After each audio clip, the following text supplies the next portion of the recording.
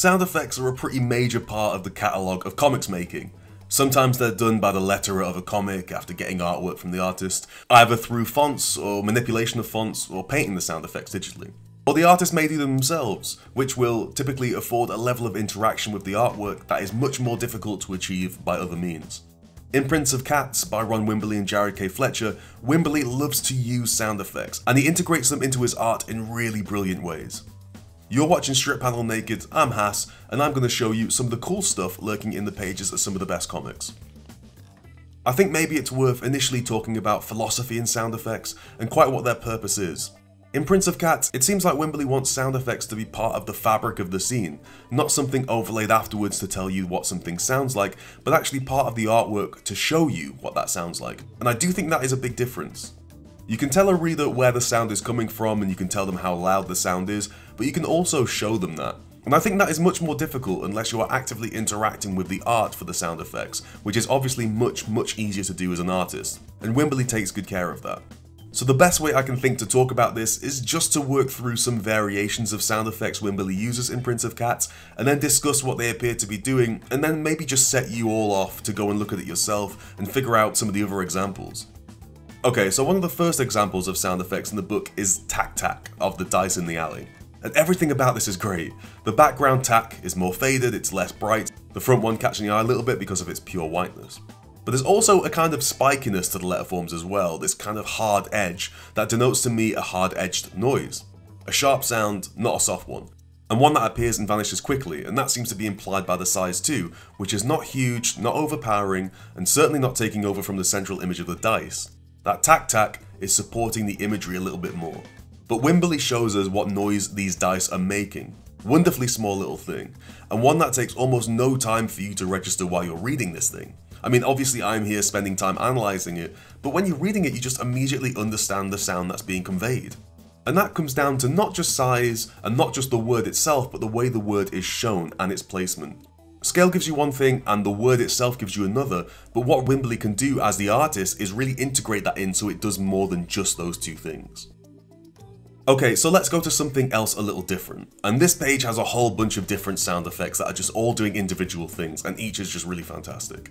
The first here is this big bring noise, and there's so much going on there, again, that culminates in you as a reader just kind of immediately understanding this and moving on, but let's take a closer look.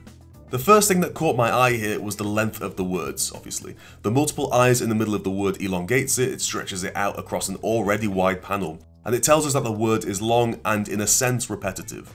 The 3 exclamation marks at the end throw us some volume, as do the size of the words and the pink colour. It's louder than anything else in the image, which is otherwise pretty muted tones. It's in the background of the scene too, behind characters, so it's either taking place in the background or the characters in the scene don't regard it as important and they place it in the background. Their body language may suggest the latter, which then also tells you a little bit about these people too. So these things kind of play off against each other, and this is one of the beautiful things that's much easier for an artist doing their own sound effects to do, make the lettering interact with the artwork in a very dynamic way that can teach you and tell you something about the story and the characters. If we move down, we see something very different, someone shaking a spray can, and we get this chaka sound effect, repeated numerous times in the background, in a kind of like a chaotic pattern of different sizes and positions. Again, showing how this sounds, you know, in a spray can there's a ball bearing and it rattles around. Sometimes it's loud, sometimes it's less loud, but there isn't a specific pattern to it. And the noise is not a repetitive, similar noise like a bell ringing.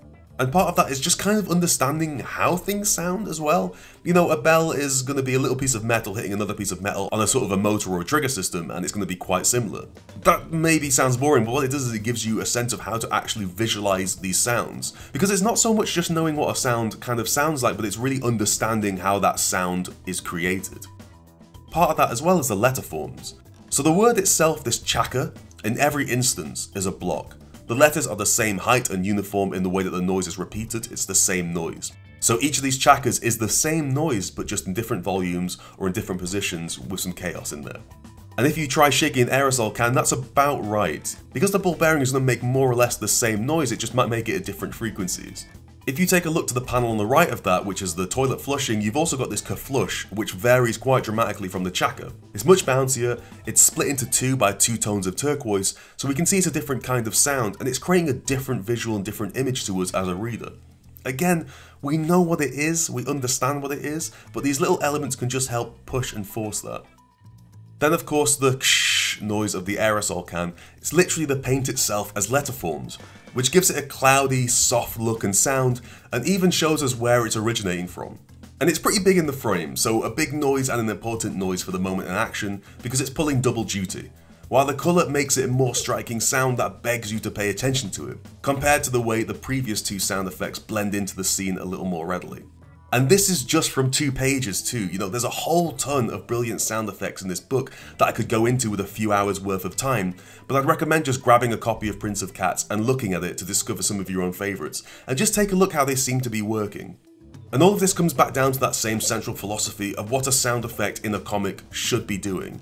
If it's just there for you to read it so you understand the sound a thing makes, for example, you just have some text that says blip blop or deet or boom, that's fine, it can do its job. But Wimberly's philosophy on sound effects seems to be a little bit more than that. Again, it's that case of showing you what a sound feels like in a world. Because in life, when we hear an explosion go off, we don't just hear the word boom. We hear that sound fill the space. We hear that sound take over an area. It becomes everything we can see, and so building that into the way that it interacts with the art makes sense from the perspective of using sound as a piece of visual storytelling.